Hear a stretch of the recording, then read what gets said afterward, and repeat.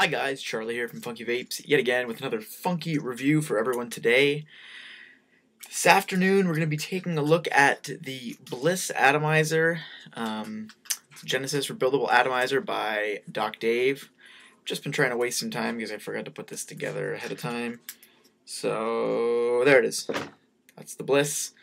That's what the BLISS looks like. So I'd like to look at this pretty in-depth. I'm going to make up a coil with everybody, explain how it's going kind of thing. I have two videos up. The previous two videos are me fiddling with it, trying to get it to work as intended, I guess. I did have some difficulties with that. So this is a version 1 BLISS. First things first, takes its own drip tip, neato, whatever. Top cap comes off like so. Very, very thick machine stainless steel. It's got two air holes in it. These are rather small. I'm actually going to bore one out, I'm thinking, but neither here nor there. So we're left with this. In terms of the coil and the post and everything, this is meant to be run with a dual coil setup, as you can see.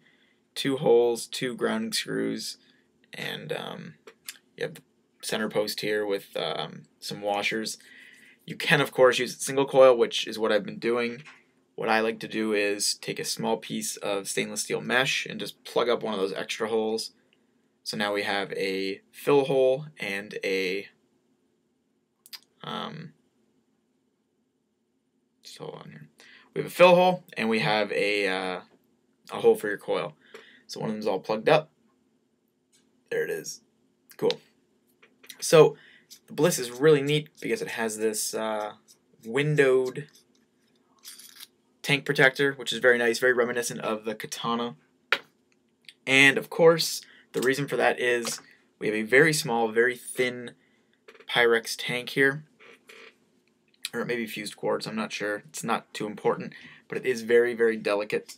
And I imagine it would break easy. So we're left with this, our bare bonesy guy here.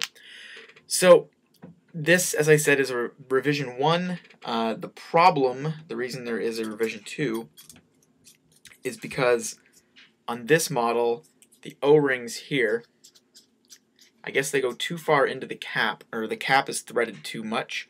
So if you look,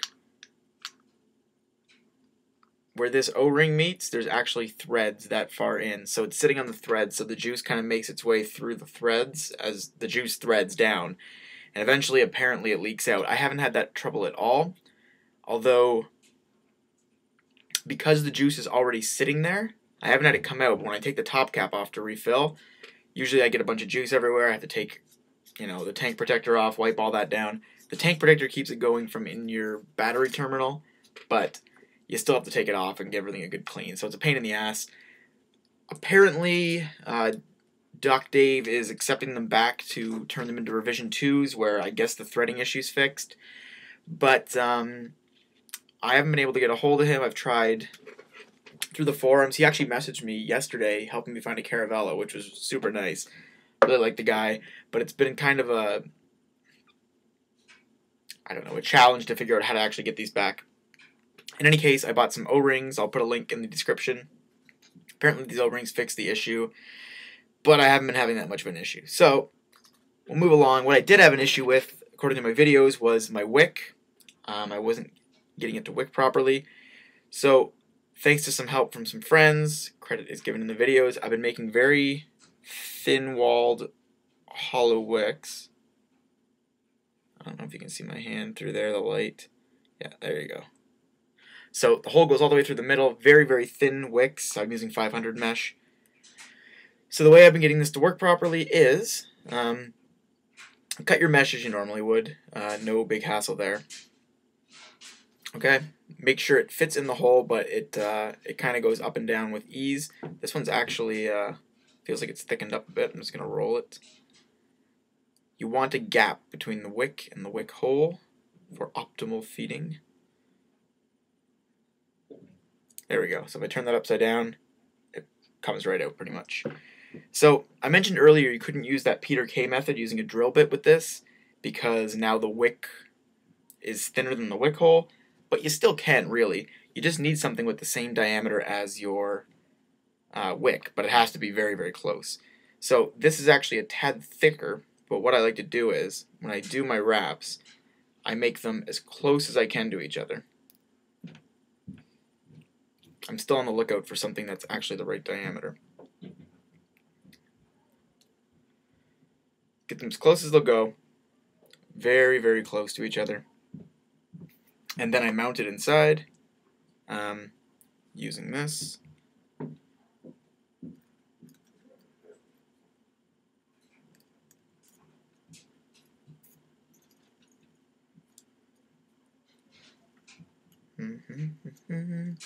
This is it's a very small area to work with on the Bliss. I don't know if you can notice, but the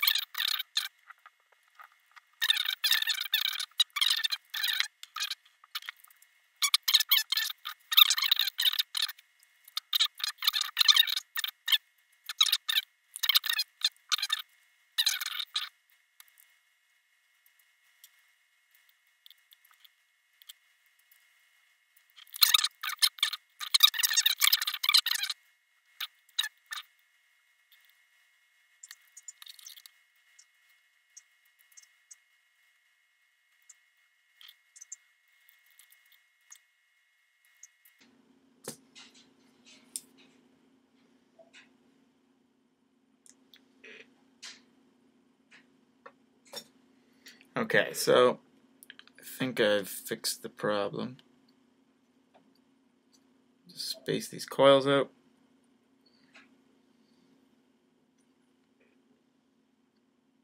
Excruciatingly hot. So this is probably the worst coil I've built in weeks, but it's actually usually much easier. I don't know why it didn't work this time. I just luck of the draw, I suppose. Coils are basically well glowing here.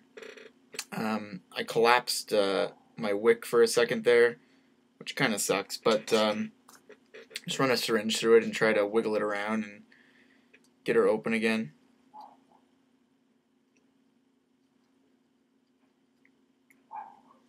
There we go. All is good in the world. So, okay, it's kind of haphazard, but I don't even know why I set it up on camera. You guys know how to set up Genesis stuff. So we'll put a little juice on it. There it goes. Holy smokes, it's going away. Fantastic. Do that a couple more times. I also didn't torch this coil beforehand, which I normally do. But we're getting tons of nice vapor, all glowing at pretty much the same time, which is what you want. Now we'll just see if this is going to feed for us.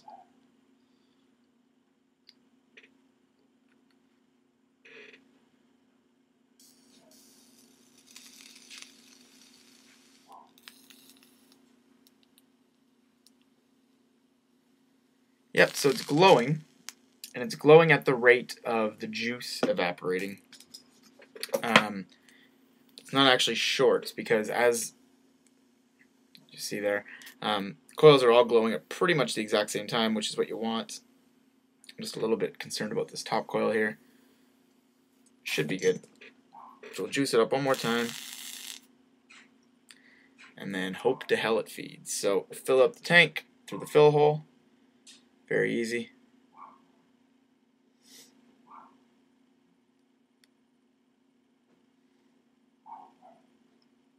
Syringe bottle is terrible.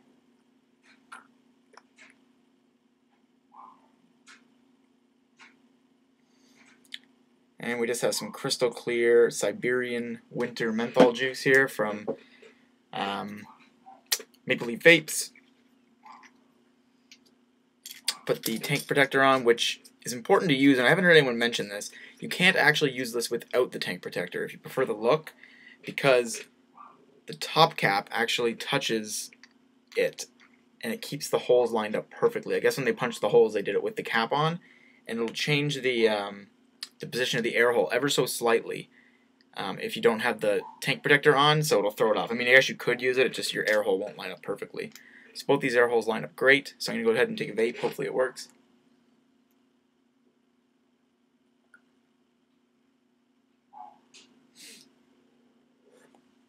Oh my god. Works great.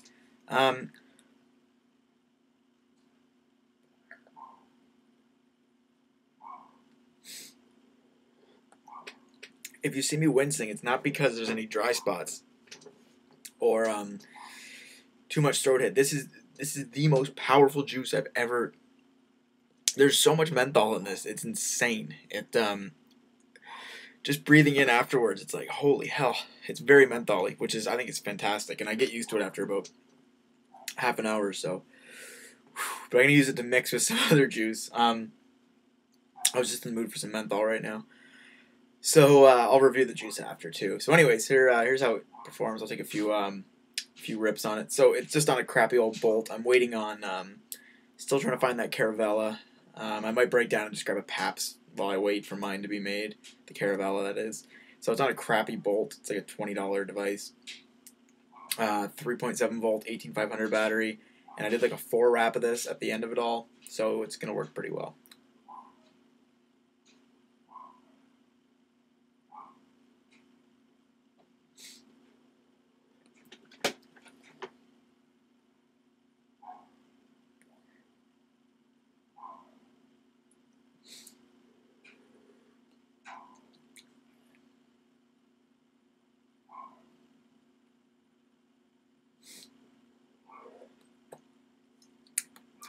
This juice is intense. I have to I have to stop, but I could keep going. It would keep up. That juice is very intense. Siberian winter. So, holy smokes. As you can see, I'm barely tilting it. It's feeding great, actually. I hold it where it feels natural. I don't like to vape totally vertically, but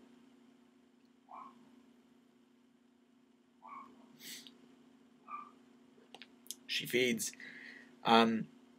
Obviously, the more you tilt it, the faster it's going to feed, too, so.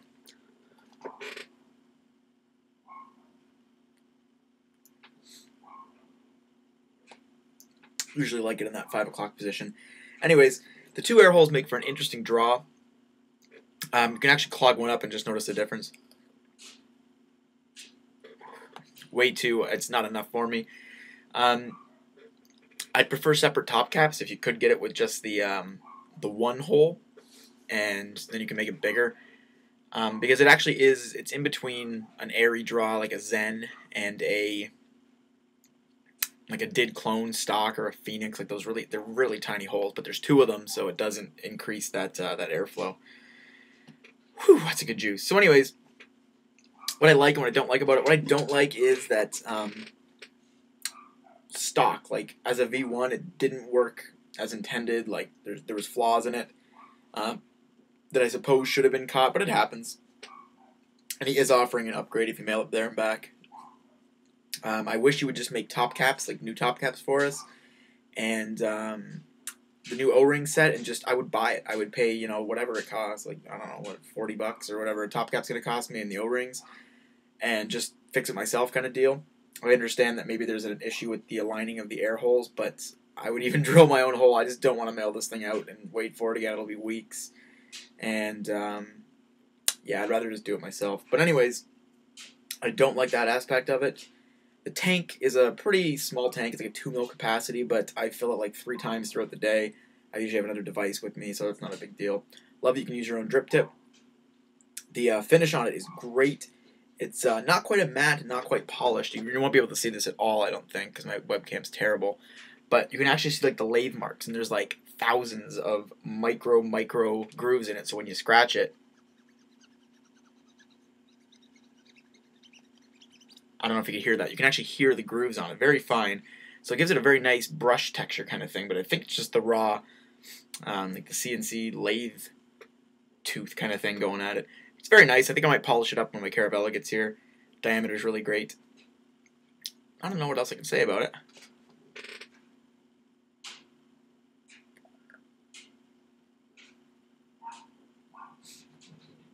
Stock, they're like $139, which is great. I'd recommend picking up some extra tanks. I guarantee you I'll break this one at some point. I have an extra one.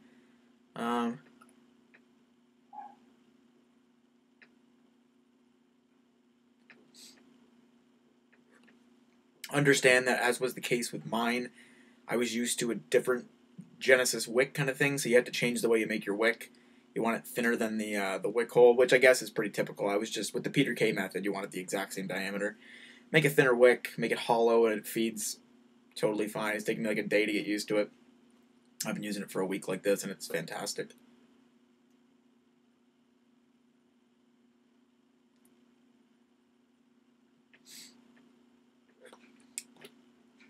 So yeah, there she is. That's the Bliss.